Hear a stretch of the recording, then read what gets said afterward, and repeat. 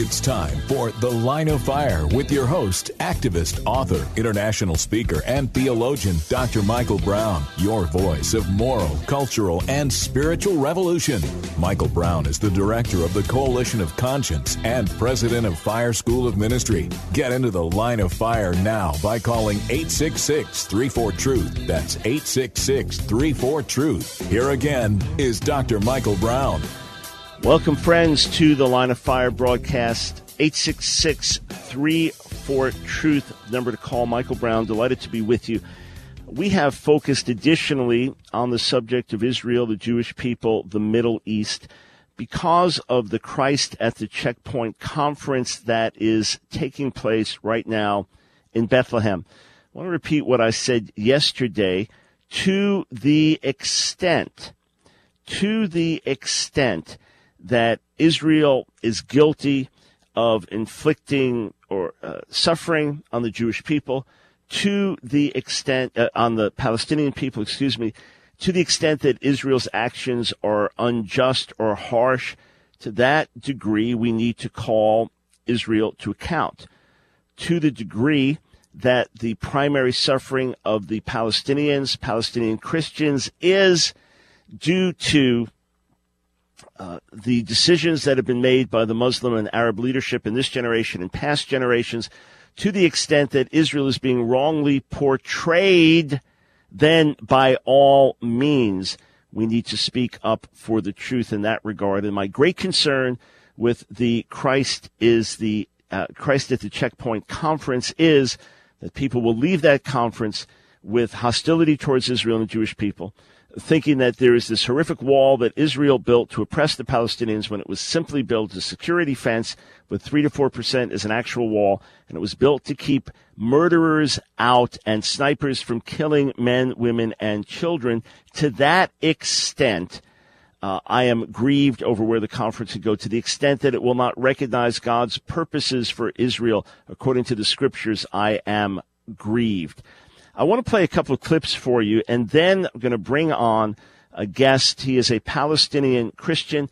I cannot ask every kind of detailed question because he lives in Palestinian territory, and there is radical Islam and other issues there to deal with and to recognize. But there is a call for boycott, divestment, and sanctions against Israel. It's an ugly campaign. It is a harmful campaign. It is one that hurts Israel and the Jewish people. I want you to hear a couple of clips on the side of this and then against it. Clip number 11. These are not imagined scenarios. Our tuition dollars are profiting off of death. Divestment is the next step. This is not about a nation or a people, but what's being done to people in our names, with our currency. This university will not liberate anyone, but it can choose to cease making a buck off of misery. Vote yes for divestment, no to appeasement. Affirming injustice isn't positive for any climate. All right, that's what Remy Kanazi has to say. I want you to hear Ben Shapiro. He is a journalist and a radio host and a UCLA grad. He was speaking at a large gathering at UCLA, and he was very upset as to what was happening. I've never been more ashamed to be a Bruin. I've never been more ashamed to be an alumnus of this university than to see this divestment petition being considered at this level. To pretend that this is about occupation, to pretend this is about peace, to pretend this is about anything but vile and despicable Jew hatred is a lie. There's only one reason we are discussing Israel and not discussing Saudi Arabia. There's only one reason we are discussing Israel and not discussing Iran. There's only one reason we are discussing Israel and not discussing Palestine. There's only one reason we are discussing Israel and not discussing the vast bevy of human rights violations that happen every day in the Middle East, exponentially worse than what happens in Israel. Double standards, double standards, double standards. My guest, Palestinian Christian pastor, when we come back.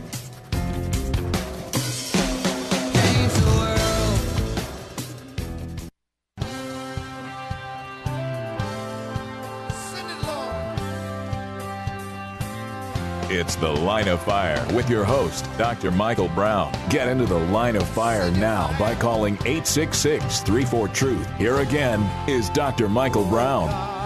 Welcome, friends, to the Line of Fire broadcast. I've got a very special guest about to join me. 866-34-TRUTH. I may get to some calls, but because of the special guests, I've had David Brogg in the first hour and now Pastor Stephen Khoury of the Holy Land Mission, I may not be able to get to calls in the next half hour. Stephen has been following Jesus since 1990. He has a great burden to reach fellow Arabs with the gospel of Jesus. Stephen, thank you so much for joining us on the Line of Fire. You're in the States right now? Yes, sir, Dr. Brown. Thank you for having me on this show. I really appreciate it. Please tell me about your own upbringing, where you grew up, and what your background was religiously and ethnically. Sure.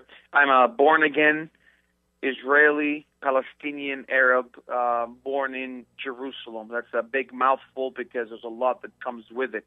My father was born into a Greek Orthodox family in Jerusalem. He moved to Bethlehem, started the church there. At age 10, I gave my life to my Lord and Savior Jesus Christ. I grew up under my father who believed in both the infallible Word of God of the Old and the New Testament. It's not one without the other, one of either. It's both the Old and the New. And the God that we serve is the God of Abraham, Isaac, and Jacob. In the past 10 years, we've been known to be the persecuted ministry because of much of the suffering and discrimination and persecution and martyrdom that our ministry have experienced with taking the stand of being an evangelistic ministry, not ashamed of the gospel, but also a ministry that believes in God's promises, believes in the love and acceptance of the Jewish people, and believes that God has a plan for the Jewish people, which he planned out in the Old and the New Testament. All right. So would you say that your viewpoint, recognizing God's plan for the Jewish people, is a minority one among Palestinian Christians? To say minority is actually understatement. My father and I are the only two evangelical Arab pastors in the Palestinian territories that do not promote this replacement theology. We do not promote this teaching of God is done with the Jewish people. We believe that God has a plan for them, and by loving them, we are fulfilling Romans 9, 10, 11 by reaching out to them. If Jewish people see that Arabs love them because of a Jewish Messiah named Jesus Christ, and just loves them because we're just taught to love them with no hidden agendas, then that could be the strongest light it can possibly be. All right, Stephen, it's wonderful to hear you share these things. We're really hoping to meet with you a few months from now during our tour of Israel. And I know that you speak freely and passionately, but you also use great wisdom because there are many that would not like what you're doing or what your father's doing. When you speak about persecution, opposition, what do you feel free to share with us? What can you tell us? Sure, brother. The sentiment that's going on right now that there is no persecution in the Palestinian territories within the Holy Land, and that is a slap in the face of many of the Christians that have left the land because of the violence, because of the growth of what's going on there. Here's what I can share, Dr. Brown, is that there is no persecution in the Arab community as long as you're not outstanding or outspoken about what you believe. Just about 4 months ago, a young Muslim man, we came to our church to learn the Bible. After 3.5 months of discipling him, his mom talked to him about his change in faith, or she noticed something different about him. He woke up in the morning after confessing his mom that he's now sitting down with a believer. His mom got so worried and concerned that he's been brainwashed. He actually brought his father and his uncle, and they actually beat him. He ran away and came back 2 days home, and they called the Palestinian Authority on him. His charge is religious blasphemy and religious attack. That's his police charge, which I have in my hand. All simply for wanting to ask questions to his parents about Jesus Christ, and simply about asking questions about who Jesus Christ is in the Quran. And this is a young man that I've dealt with. He sat in jail for 7 days. I went to visit him in jail, and I looked at him in his face, and he says something. He says, "I have done nothing wrong. He kept telling me, I've done nothing wrong." This is a young man that has no criminal records. His charge was simply religious blasphemy and religious attack. And where, tell us where again this is taking place. What city in Israel? In Bethlehem. Okay, so this is not in Gaza under Hamas. This is Bethlehem. But at the same time, Stephen, there is a conference taking place. I say at the same time right now, Christ at the Checkpoint. And at the beginning of the conference, Bishra Awad, former president of Bethlehem Bible College, said, "As evangelicals, we pledge our allegiance to Palestinian President Abbas and the Prime Minister." It seems that they're having this open Christian conference with the blessing of the Palestinian Authority, and yet you're saying that if you're outspoken about your faith, it can be trouble. We're getting two different pictures in the West here. Can you help us sort that out? Yeah. Sure, Dr. Brown. There's only so much, again, as you understand, there's only so much I can share because I live in 2 streets down the block from these kind of folks. Here's the thing. And you'd like to keep living for a while, as long as the Lord... Exactly. At least, right. It's, fear of dying is not something on my agenda. I've been beaten and we're being shot at and you name it, but that's we'll probably need another program for that. But it's just that we want to be able to do as much as we can before we go. So... Let me quickly give you 2 or 3 points, if I may. One, the main underlying problem is this: these are folks that are guiding the Bible with their emotions, rather the Bible guiding their emotions. Say that again. I believe. Yeah. Please say that again. Sure. These are folks that are guiding the Bible with their emotions, rather than the Bible guiding their emotions. The minute you start to transform and to sort of push the Bible into your own track because of an emotional thing that you've had growing up, or because of an emotional thing that your parents or great grandparents have had growing up, then that, I believe, is sort of the next step down from the formidable sin of the abomination of cursing the Holy Spirit. I think that just goes right along there, because then that's where apostasy starts to happen. That's where a wrong Bible teaching happens, and this is what's going on here on the ground. Number 2, these are Palestinian evangelical Christians that I believe, are signing their own death release, because the Palestinian Authority does not recognize the evangelical church movement. They delegitimize the evangelical church. They refuse to accept the evangelical church as a legitimate church.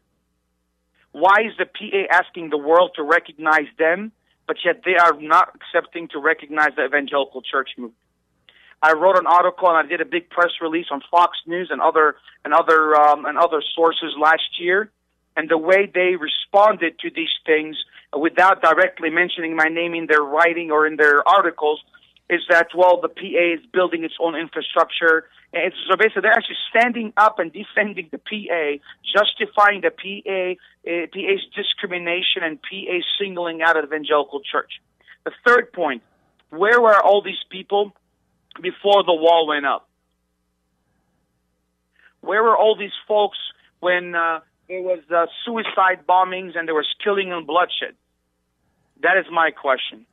The fourth point, my friend David Brogg, who is a good friend of mine, I've had the privilege to sit down to him face to face, and he said something to me that stood out to me. He said, "Pastor Khoury, the existence of the Arab Palestinian Christians in the Holy Land is important for me." He said, "It's important for me, but we need to find evangelical Christians that we can trust, evangelical Christians that are going on the Bible." So I love David Brogg. He's a good friend of mine, and he's actually a brother to me. And he wrote an article, a very passionate article, and actually I could just see his cry in his article. Actually, it's a desperateness. And I just want to challenge David Brogg. I want to encourage David Brogg. I want to encourage you and others who are sensing the fear of this crisis at the checkpoint. I just got a call 20 minutes ago from one of my friends who is attending there every day to sort of see and sense what's going on, and he's sensing much desperateness on their end. So I want to challenge everybody that's listening who is concerned about Israel, who is rightfully concerned about what's going on there, to not be afraid. Just like they have concerns, just like they are nervous. We have not lost the battle, and the battle is that we must love each other, but we must be honest, and transparency and integrity is essential in this situation. Truth. We can do nothing against the truth, but only for the truth. Pastor Stephen, please stay right there. I've got a bunch of questions I want to ask you. I appreciate your courage. I commend you for your heart to honor the Lord at any cost.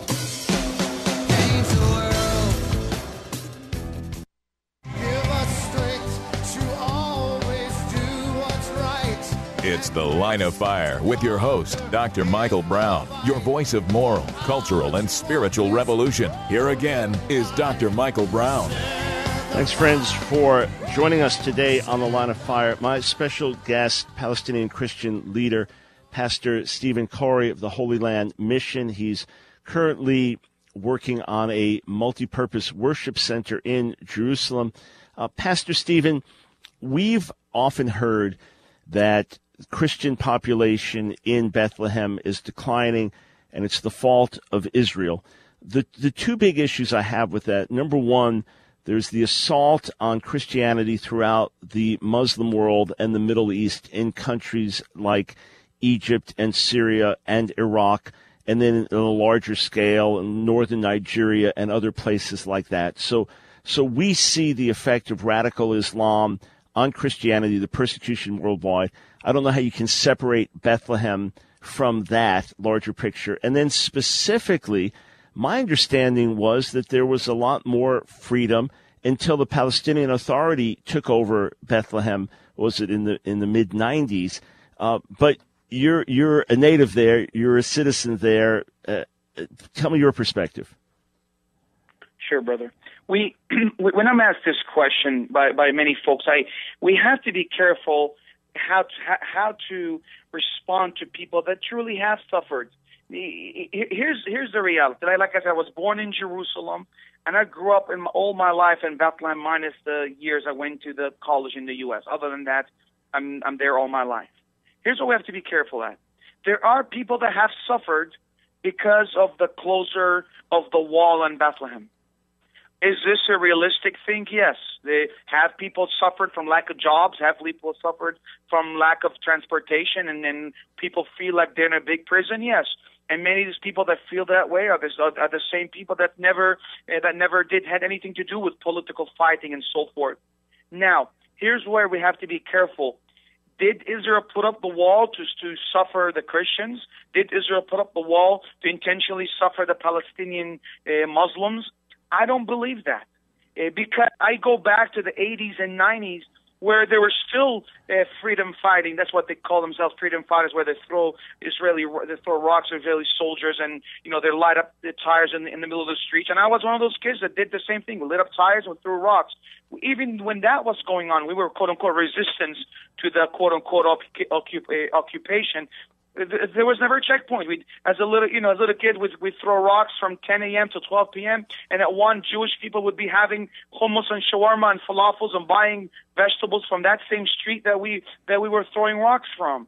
It's just that it took a turn, and the turn that the Intifada, second Intifada, took, forced the arm and forced the wrist of those that were in the land who had the power, which is the state of Israel, had the power, who had the resources, who had the governing power to take. We twisted the arms of those that are above us, and for saying such statements as I'm saying right now, I could get killed for it within 24 hours. But the reality is, I'm speaking to you the voice of thousands and thousands of what people really know and feel in their heart. Just nobody's willing to speak their heart because of fear of retaliation, what would happen to them. But that is the 2 points that I would answer you, is that, and I will summarize it one more time, is one, we cannot dismiss that there is suffering.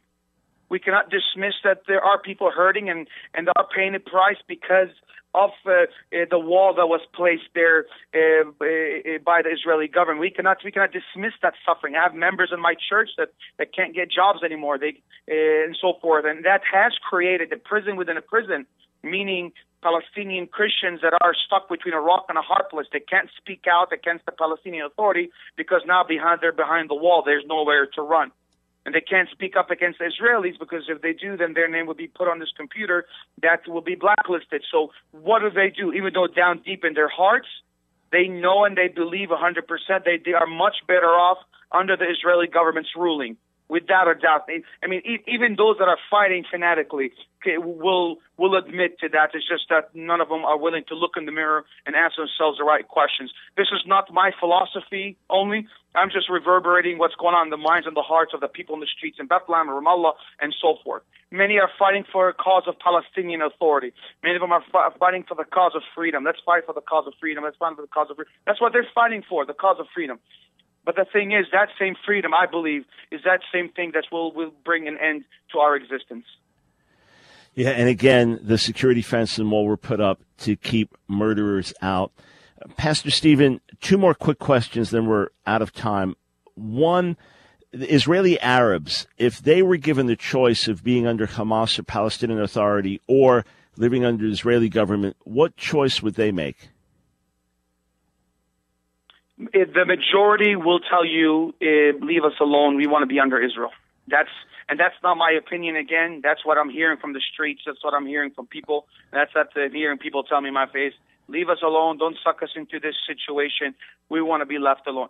Some of them want to help the Palestinian cause, but yet they themselves don't want to be under the Palestinian cause, which is kind of ironic and contradicting in a way. And there's a lot. I think what's important for the viewers who are listening right now to understand, and I'm telling you, people like David Brogg, who is looked at as an anti-Arab Zionistic person, I think people, David Brogg, are the people that are going to build the peace, because these are men that love the Arab people. These are men that know, David Brogg and others know, that there are Arabs that want peace. There are Arabs that want hope. And there's a lot of good. And this is, again, I need to make sure to understand this, because those that are passionate, Dr. Brown, about Israel and the Palestinian situation are sometimes blinded. They're either blinded against Israel or blinded against the Arab community. And we have to be careful, because that's how we are easily being dismissed nowadays. And what I want to share with being careful at is there are many good, nice, kind, peaceful Muslims and peaceful Christian Palestinians in the land. Now, how much of a Muslim are they in the Islamic eye? That's another whole show, and how much of a Christian are they in the eyes of the Bible? That's another program as well. But as human beings, there are many good people in there. But the problem is they will never speak out because nobody's empowered them to do so. Yes, Stephen, I greatly appreciate you being with us. We've got to have you back where we can get a whole hour together. But thank you for your time, for your courage. Just got 30 seconds. If folks want to follow what you're doing, pray for you, connect with you, help financially, is there a website or anywhere they can go? We are a 501c3 in the U.S. It's holylandmissions.org. holylandmissions.org. All right.